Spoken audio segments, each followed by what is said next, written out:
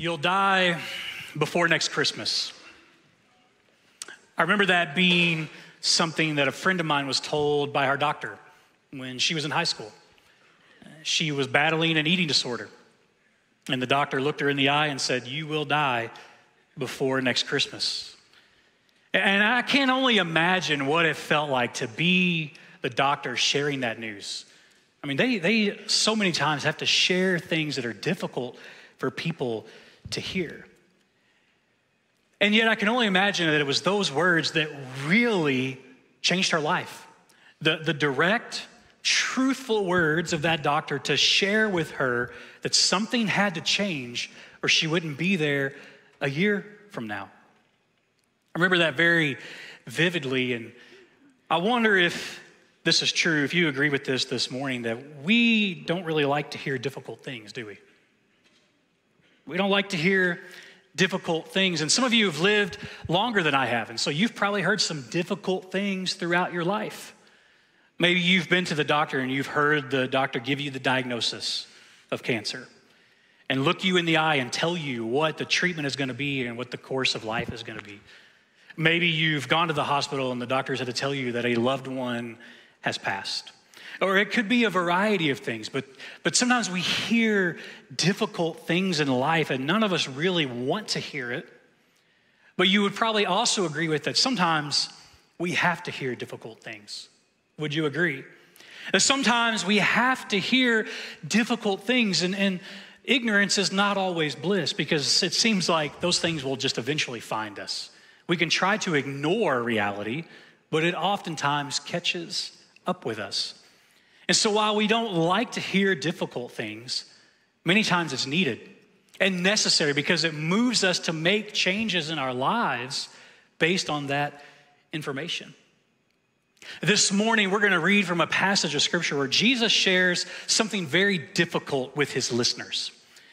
He shares a very difficult truth with his listeners, but in the end, it moved them into a better position and ultimately affects us as well. And so I'm going to ask you to hang with me this morning as we read through some things that might be difficult for us to accept, but I believe if we receive it, that it'll actually move us toward a healthier relationship with Jesus. Sound good to you? Okay, I got one yes. We're good. All right. Hey, we're going to be in Luke chapter 4 today. So if you have a Bible, you can open that up, either digital or hard copy. If you need a Bible, grab one out of the seat back. You're not stealing from a church, so no lightning bolt's going to come down. We're giving that to you to take home and read because we believe that book, the words in the Bible, have been inspired by God. Little history lesson for you. Some of you may be new to Scripture, so when I say go find Luke 4, you're like, that's interesting. I don't know what that means. And just so you know, maybe you're new or need a refresher, the Bible is a compilation of many different books written by different people over thousands of years. But we believe that all those words were inspired by God. We believe that all Scripture is God-breathed. So while men wrote it, they were inspired by the same God. And it tells the story of creation through redemption and to eternity. And so we believe all Scripture is God-breathed. It's all useful for teaching and learning, rebuking, correcting, training, all the good things that we do with it. But when the Bible was originally written, most people couldn't read. Now, I don't know if you know this or not, but for most of human history, we were illiterate. We are the most literate people to have ever lived. If you can read, you are highly educated in the history of the world. And so when the Bible was originally written, it didn't have headings and numbers all in it. It was written more like a narrative, more like a story, because people lived in an oral history or an oral tradition. And so they would listen to someone read a passage and they would memorize it. Someone would read something over and over and over, and you would memorize it. And so in Jesus' time, it would have been very common for his people to have multiple books of the Bible memorized, at least the first 5 books of the whole Bible, first 5 books of the Bible memorized. Like, can you imagine? We struggle to memorize one verse, it feels like. And they're memorizing chunks of the story, of the narrative. That's how they learned. But as time went on and the Bible was mass produced and literacy rates went up, headings and numbers were put in there as reference points so that we could refer more quickly to different sections of Scripture. So just so you know, when you open your Bible, it looks the way it does because it helps us find what we need, but we always list it in this order. We always list book, chapter, verse. So if you're ever needing to find something in the Bible, you go to the book, the big number is the chapter, and the smaller number is the verse. And so today we're going to be in Luke chapter 4. We're going to start in verse 14. If you have a Bible, you can follow along. If not, the scripture is on the screen. So here we go. Jesus returned to Galilee in the power of the Holy Spirit, and news about him spread through the whole countryside. He was in their synagogues, and everyone praised him. He went to Nazareth, where he had been brought up.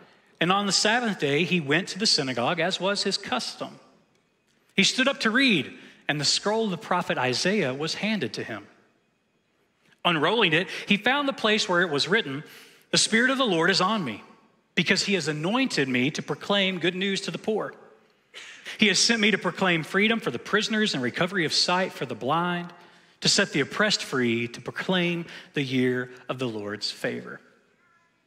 So Jesus grew up in Nazareth. He moves on at some point in his life. He begins a ministry, and then he comes back to his hometown. And people are excited to see him. They've heard about some of the miracles he's done, and they're like, this is going to be awesome. Jesus is back. Them listening to him read Isaiah would have, for them, been a great Sunday morning service. You ever come to church and you're like, today is great. It's a great day. The music was great. The coffee was warm. They had my favorite Panera bagel in the corner over there. It was great, right? The pastor's preaching my favorite verse, Jeremiah 29:11. I love that one. I have it tattooed. It's fantastic. This is my Sunday, right? That's how people would have felt listening to Jesus read from Isaiah 61, because it was a passage that they had memorized, the whole thing. And it was so beautiful because for them, it's a story of salvation. You see, Jesus' people have a long history of being conquered and enslaved. If you back and read through the Old Testament, they've been enslaved, they've been conquered, they've been relocated and relocated again. And in the current context of what Jesus is reading, they had been conquered by the Romans. And so they're being held by the Romans, they're having to pay Roman taxes, and so they feel oppressed. And when Jesus reads Isaiah 61, he's reminding them of what something God told them a long time ago. That he would send a Messiah. He would send a Savior. He would send someone who would set them free, who would liberate them and help them live in the blessing that he promised them years and years ago. So when Jesus is reading this prophecy, they are stoked. This is a great church service for them. Let me show you what really is all in Isaiah 61. Here's more of the context of what he's reading. You see, the Messiah was going to proclaim good news to the poor. And he was going to bind up the brokenhearted. He was going to proclaim freedom for the captives and release prisoners from darkness. He was going to proclaim the year of the Lord's favor and proclaim the day of vengeance. He was going to comfort those who mourn. He was going to provide for those in grief. He was going to bestow a crown of beauty instead of ashes. He was going to anoint with oil of joy. He was going to rebuild ancient ruins and restore devastated places. Instead of giving shame, he would give a double portion of blessing. Instead of great disgrace, people would receive an inheritance. And so Jesus is back home. He's reading this. People feel great. This is a great Sunday morning service. People would have been nodding their heads. The old men in the back would have been, amen, loving this church service because they love what Jesus is reading. They love him until they don't, because the story continues on. So read on, it says, then he rolled up the scroll, gave it back to the attendant, and sat down. The eyes of everyone in the synagogue were fastened on him. He began by saying to them, today this scripture is fulfilled in your hearing. All spoke well of him and were amazed at the gracious words that came from his lips. So Jesus is reading to them. This is great. He has read this prophecy. This is awesome. And then he makes a pivot. And he says, listen, what I just read to you, Isaiah 61, that has been fulfilled today. So he's basically claiming that he is the Messiah that passage is prophesying about. And while the people are amazed, I don't know that meant they were necessarily in agreement. You see, because he's claiming that he is going to be the one to set the captives free and to bring good news to the poor. And so I think maybe some of them were thinking, hey, Jesus, you're the hometown boy. Woo, we love you. But you didn't ride in on a horse and chariot with an army to take out the Romans. And my pockets don't feel any thicker than when you rode into town, so you haven't given me any blessing. My brother over here is still poor. We're still paying taxes to Caesar. Nothing has changed. So how could you say that the Messiah is here, the scripture is fulfilled, when nothing has changed? And so they turn from this sort of, agreeable church crowd to this sort of tense environment where they're not really sure what to do with Jesus because he's making a claim that they're not sure they agree with. And so people begin to get a little, antsy. Some people start to kind of call out some jeers and some shouts. Listen to what they say. They say, "Isn't this the son of Joseph?" Jesus said to them, "Surely you will quote this proverb to me. 'Physician, heal yourself.' And you will tell me, 'Do here in your hometown what we have heard that you did at Capernaum.' Truly, I tell you," he continued, "no prophet is accepted in his hometown." And so he reads, people love it, he makes a claim, they're getting a little uncomfortable, and then they just start openly combating him.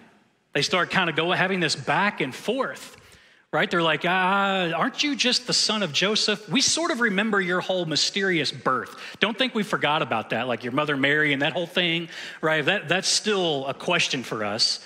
And then you've gone off, like you've got some popularity, and now you're back and you're telling us you're the Messiah. We're just not sure we're believing you, Jesus. Like, don't come back to your hometown with a big head thinking you're more than what you are. Don't think you're more than just the poor kid from Joseph's house. And so people begin to challenge him. And that's not even the difficult part yet. Because what he says next turns them from just a sort of agreeable church crowd into a mob of murderers. Listen to what he tells them next. He says, "I assure you that there were many widows in Israel's time, in Israel in Elijah's time, when the sky was shut for 3.5 years and there was a severe famine throughout the land. Yet Elijah was not sent to any of them, but to a widow in Zarephath in the region of Sidon. And there were many in Israel with leprosy in the time of Elisha the prophet, yet not one of them was cleansed, only Naaman the Syrian. All the people in the synagogue were furious when they heard this. They got up, drove him out of the town, took him to the brow of the hill on which the town was built in order to throw him off the cliff. But he walked right through the crowd and went on his way."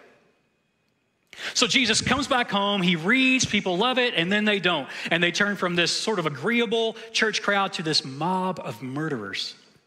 What did Jesus say in this passage that was so difficult for them to hear? He must have said something that was so difficult for them to hear, they were willing to murder him. And did you catch basically what he was saying? He basically was saying that he was the Messiah and salvation was for everyone. He was saying he was the Messiah and salvation was for everyone. And I don't think they were so upset about him claiming to be the Messiah. He wasn't the first person in history to claim that. He wasn't the last person in history to claim that. What they were really mad about is that he was willing to give salvation to other people. You see, because their whole life, reading Isaiah 61, that's their passage. Salvation is theirs. The Messiah is for them, not for the heathen down the street. Like, Jesus, do you know what you're saying? You're going to take our blessing, our gift, and you're going to give it to those people over there? They're not deserving of that. Right? But Jesus says, no, you're missing the point. And he tells some Old Testament stories that God has always been about other people. It's never just been about the hometown crowd. And so Jesus is claiming that he's the Messiah and that salvation is for everyone. And that makes them so mad, they're willing to kill him. I mean, I have to imagine they're thinking, well, what's next, Jesus? You're going to have dinner with a tax collector and call a Samaritan good? Right? Where are you headed with your teaching? Because this stuff is radical and we don't want any part of it. Tell you what, they would have really been fired up by what he told his disciples right before he ascended into heaven. Listen to what he says in Matthew 28. "All authority in heaven and on earth has been given to me. Therefore, go and make disciples of" what? "All nations, baptizing them in the name of the Father and the Son and the Holy Spirit, and teaching them to obey everything I have commanded you. And surely I am with you always to the very end of the age. And they would have really been fired up by that. All nations, you're saying the gospel, the good news is for all people. And so here is a difficult thing that we need to hear this morning. Jesus loves everyone. Now, you may hear that and think, how is that a difficult thing to hear? That sounds like really good news, doesn't it? Because who's included in everyone? You and me, right? Jesus loves everyone. His love is available for everyone.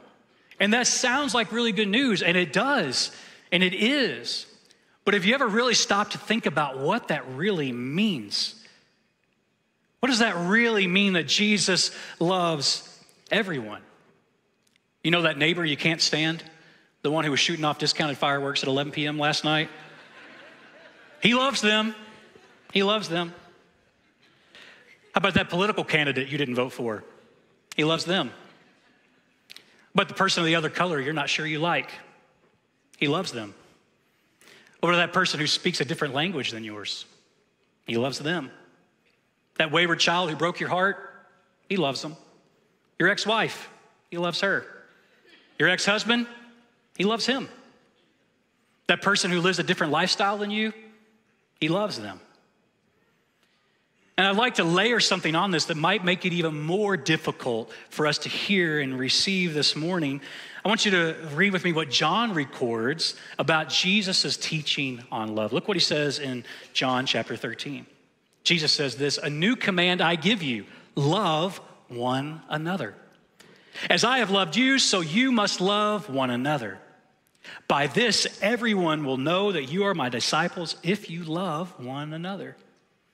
And then John records even more of what Jesus says in a different book that he wrote. He says, "Dear friends, let us love one another, for love comes from God. Everyone who loves has been born of God and knows God. Whoever does not know God, whoever does not love does not know God, because God is love. This is how God showed his love among us. He sent his one and only Son into the world that we might live through him. This is love, not that we have loved God, but that God loved us and sent his Son as an atoning sacrifice for us. Dear friends, since God so loved us, we also ought to love one another. This is how love is made complete among us, so that we have confidence on the day of judgment. In this world, we are like Jesus." Now, let me be clear. Nowhere in here does John say you have to affirm everyone's idea. Nowhere in here does he say you have to agree with everything that everybody else agrees with. He doesn't say you have to just accept everything that people say. No, he goes beyond. He says you have to love people despite all of those things. We have to love, he says, like Christ loved us. So let me ask you, do you remember how Christ loved you? Do you remember how Christ loved you? The sin that he has forgiven you of, that he has erased from the record. It says it has been cast as far as east is from the west. Do you remember the sacrifice he made? Anthony talked about it at our time of communion, where he laid down his very life so that you could live yours now and forever. Do you remember the life that he has given you? Maybe your life was a wreck and then you found Jesus and now it's different. Do you remember what it was like to receive that love? Do you remember the shame he's erased, the guilt he's buried, and the eternity that he has promised for you? If you can remember that, then you maybe have a glimpse of the love that he wants us to show other people. So here's the whole message this morning. If you don't remember anything else, remember this statement. Jesus loves everyone. We are called to be like Jesus. Therefore, we should love everyone. Does that seem logical? Does that seem rational? To say Jesus loves everyone, he has proven that. Then he calls us to be like him. So what do I do with those two things? Well, then I have to love others like he loves them. And that's a difficult thing to hear. Because I don't know if you experience this, but people aren't getting easier to love. And I don't know if it's them or if it's a condition of my heart, but people are not getting easier to love. And yet Christ's ethic of love is as important now as it was 2,000 years ago. Because people don't care how right we are, people care how much we can love. Because that's what defines a follower of Christ, is how much we can love other people despite how different they might be from us. So let me ask you, where are you when it comes to loving others like Jesus? Where are you in your daily life and the people you work with and the people you surround yourself with? How are you doing when it comes to loving others like Jesus? But then collectively for us as a church, how are we doing at loving others like Jesus loved us? Those aren't easy questions to answer. And in fact, I wouldn't try to answer that on your own. I would get with a small group of people, find a trusted mentor, and ask these questions. Have a conversation about it. Really do some self-evaluation. How am I doing at loving people that don't look like me, think like me, talk like me, act like me? How am I doing? Because it's easy to love people that look like you and think like you, right? What really puts love to the test is when we love people who don't do the same things we do.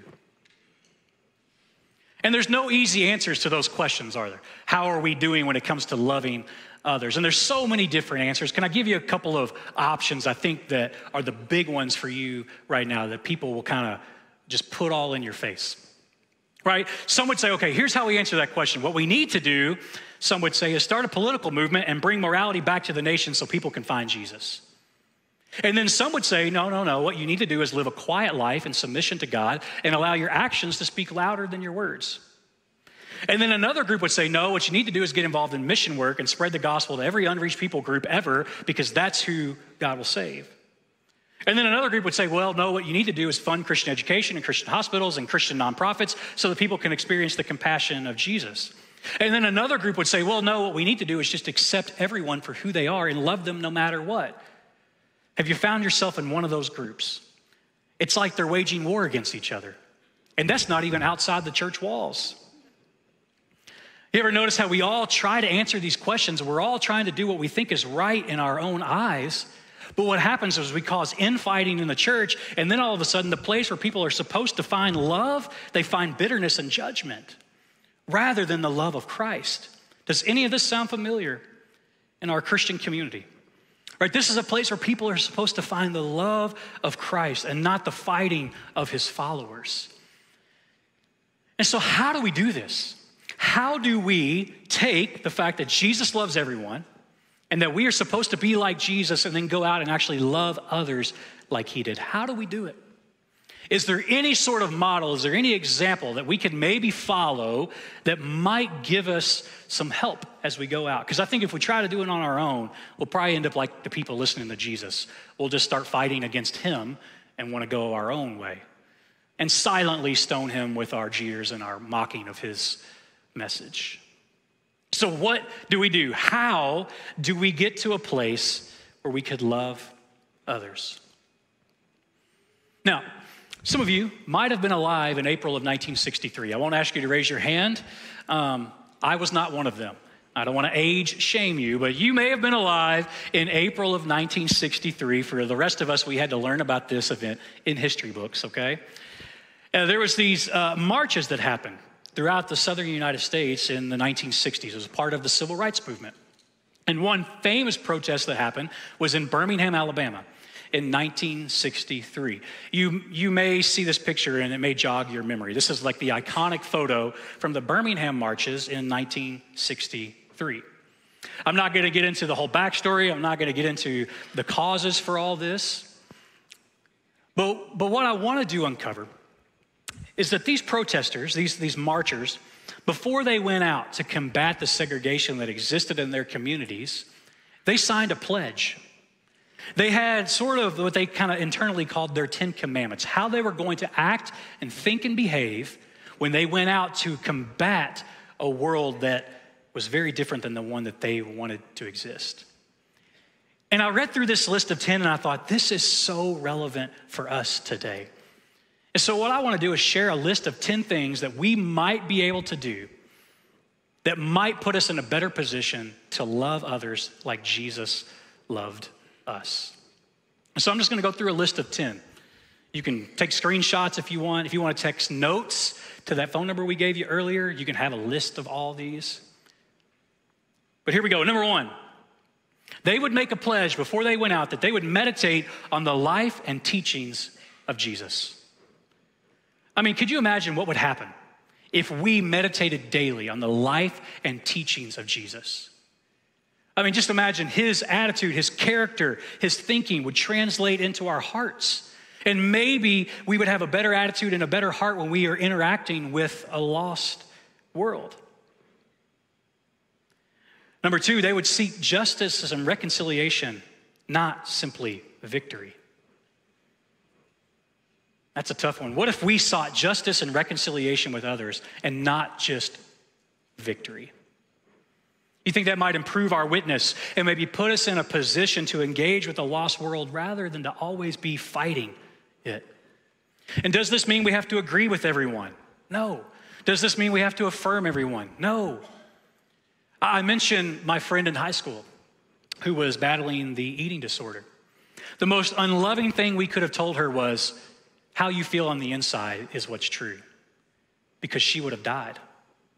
The most loving thing we could have done was tell her the truth in the context of a relationship. And so when we choose to love others, it doesn't mean we have to bite our tongues and bow to other principles or to forget our principles. But it means to have a heart that is conditioned to say, I see a person in need of rescuing, not a person that I need to beat or to have the right argument over. Do you see the difference? Right? What if we sought justice and reconciliation? I think it might change a lot of lives. Number 3, what if we walked and talked in the manner of love? That's a beautiful mental picture, isn't it? Walking and talking in the manner of love, because God is love.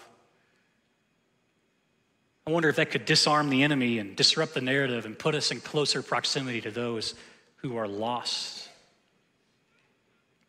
Number 4, what if we prayed daily that God would use us to help everyone be free? And that doesn't necessarily mean an earthly freedom. We're talking more about spiritual freedom, because people are living every day in spiritual bondage to their sin. And the result of that is death. And we have the good news of Jesus Christ, that for those who would believe in him, they would have a forgiveness of their sins and would live forever with him. And so how dare we hoard that truth to ourselves and say it's only for us, when we have the good news that they need, that can set them free from the captivity of their own minds and hearts. You see, what if we prayed daily? Number 5, what if we sacrificed our personal wishes so that others could be free? That's preaching selflessness. That what if we denied ourselves? It reminds me of a verse some of you may have memorized that says, do nothing out of selfish ambition or vain conceit, but in humility consider others better than yourselves. That's a tough one, but what if we tried that? What if when we engaged with the world, what if that was our posture? That we tried to put others before ourselves? Number 6, what if we treated others with courtesy and dignity, no matter the situation? Does this mean we have to bite our tongues and be quiet when we hear something that we don't agree with? No. But it might mean you can't just go unleash on people on social media and feel good about that. What if we served others regularly? You know, I think sometimes people, they encounter Christians and they're like, you just want to convert me. You don't really care about me. Do you see the difference? Maybe we ought to care about people before we try to convert people. Sometimes we just want to go out and be victorious and convert as many people to Christ as we can. How about we go out and care for as many people as we can and let Christ do the saving work that only he can do? Might that change our influence in the world if we cared about people as much as we wanted them to convert? Number 8, what if we refrain from violence of fist, tongue, and heart? Now, I have to imagine we're pretty good with the first one. I don't think any of you are running around punching people you don't like. okay? And if you are, please let us know. We'll help you through that. We'll get you some counseling, okay? But the tongue, that's a harder one, isn't it? There's a whole passage in Scripture that talks about the tongue being the thing that sets our world on fire. That much like a big ship is controlled by a very small rudder, so is the destruction in our lives sometimes controlled by this tiny little muscle that we just can't seem to get a hold of. What if we refrain from violence of fist, tongue, and heart? Number 9, what if we took good care of ourselves, both internally and externally, so that we could be ready when the time comes to be a witness for Christ? And number 10, what if we followed the leader? Sometimes we want to be our own leaders, don't we? We're going to lead ourselves. Usually that doesn't turn out well. What if we followed the leader? What if we follow the model of Christ and how he dealt with other people and let that be our influence? Not what every political pundit and Christian author has to say, but what does Christ say about how we should interact with lost people? And let that be our guide and follow him. I just wonder if this list of 10 things could be something that could really change our relationship with the lost world. Now, I know this doesn't address everything, and some of you may have more questions than answers that I gave today, and that's okay. I think it's okay for you to leave church sometimes and have questions, but don't try to answer them on your own. Find a small group, find a trusted mentor, somebody you can talk to and wrestle through your doubts with. I didn't deal with governments and laws and policies and regulations, mainly because I'm not qualified to swim in those waters. I think we're called to swim in spiritual waters. You see, because spiritual is where we thrive. You see, God is spirit, and we're called into a spiritual life. And so while we may not have dealt with all the policies and regulations and all those things, what we have covered today is spiritual ground, heart ground, which is really where we need to start. I think so many of us want to run out there with our hands and change the world, and we just drag our hearts along. Hopefully it'll catch up. I think it's the wrong place to start. Maybe if we lead from the heart, we let our hearts be changed by Christ, and then our hands will be motivated, and the work that we do will be fruitful, not troublesome. And so I understand that this didn't address everything today. But if you don't remember anything else we've talked about today, put this in your mind. Jesus loves everyone. We are called to be like Jesus. So we should love everyone. It doesn't mean it's easy. It doesn't mean it's easy, and it will be difficult. But it doesn't change the call. How many of you, show of hands, have been to a wedding this year? Anybody been to a wedding? It's wedding season, everybody's getting married. Everybody wants to do it outside because that makes sense. And it's blazing hot. Let's get married in a barn. Can't stand that. And if you've been to a wedding, then odds are you've heard a passage read to you about love. It's a very famous passage on love, and it's not being used out of context at a wedding because love applies there. But its original context had nothing to do with marriage. Paul wrote a letter to a church that he had planted in the city of Corinth. And Corinth was this wealthy city with a lot of diversity of people and ideas. Sounds very similar to a place I live that's very wealthy and has a diversity of people and ideas. And they must have been struggling with how to engage with their culture, because he writes them a whole section about how to love people. And he calls it the way of love. And I just want to end our time together by you listening to this passage. And I'm going to read from the Message paraphrase translation this morning, because I think it uses some language that might just stir some new thoughts in our minds. So you can close your eyes if you choose, or you can leave them open. I want you to listen to what Paul says as he describes the way of love to the people in Corinth, but I think really directly to us. He says, if I speak with human eloquence and angelic ecstasy, but don't love, I'm nothing but the creaking of a rusty gate.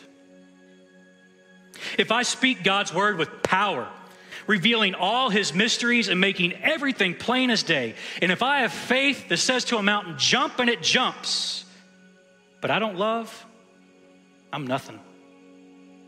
If I give everything I own to the poor and even go to the stake to be burned as a martyr, but I don't love, I've gotten nowhere. So no matter what I say, no matter what I believe or what I do, I'm bankrupt without love. You see, because love never gives up. And love cares more for others than for self. Love doesn't want what it doesn't have, and love doesn't strut. It doesn't have a swelled head, and it doesn't force itself on others. Love isn't always me first. It doesn't fly off the handle. Love doesn't keep score of the sins of others, and it doesn't revel when others grovel. No, you see, love takes pleasure in the flowering of truth, and love puts up with anything. It trusts God always, and it always looks for the best. It never looks back, but keeps going to the end. And he keeps going with this thought: love never dies. Inspired speech will be over someday, and praying in tongues will end. Understanding will reach its limit. We know only a portion of the truth, and what we say about God is always incomplete.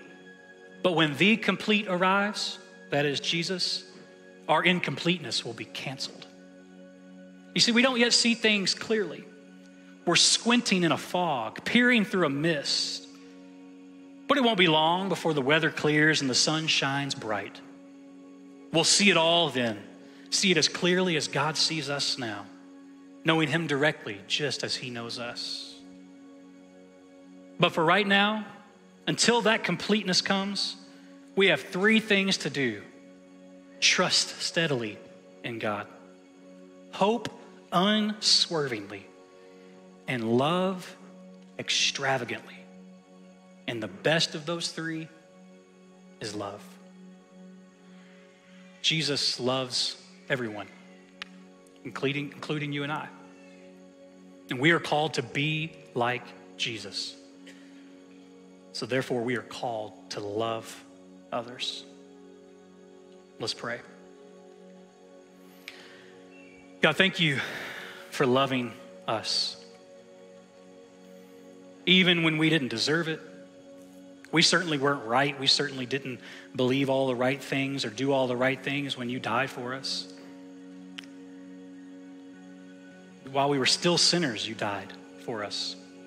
You loved us beyond the sin. And then you call us to do that with others in our lives. Yes, we should be committed to truth, Lord, and yes, we should be committed to seeing a world come to you. But if we don't love, then we've got nothing. So help us to be like you and to love everyone just as you love them. God, I remember when my first child was born, and it was like this extra chamber of love opened in my heart. I'm sure most parents know that feeling. It's like there's more love to be had. There's not a limit to it. So God, maybe would you open an extra chamber of love in our hearts for those in the world who don't know you? That we could see them as a creation in need of rescuing, not as a creature that needs judgment. That's yours alone. So God, be with us. Help us to be like you, and help us to love just like you love. And we ask those things in your name, Jesus. Amen.